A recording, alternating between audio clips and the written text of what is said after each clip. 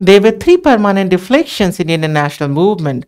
The first one was partition of Bengal in 1905, which deflected us for the first time from the era of constitutional way of agitation of prayers and petitions toward the extra constitutional way of agitation of Swadeshi and Boycott.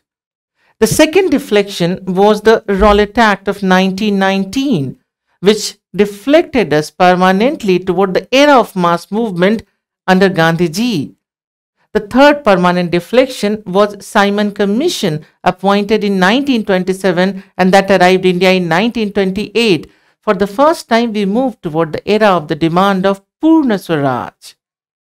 UPSC asked the question that the Swadeshi and Boycott were adopted as the methods of a struggle for the first time during, the answer is very simple, agitation against the partition of Bengal.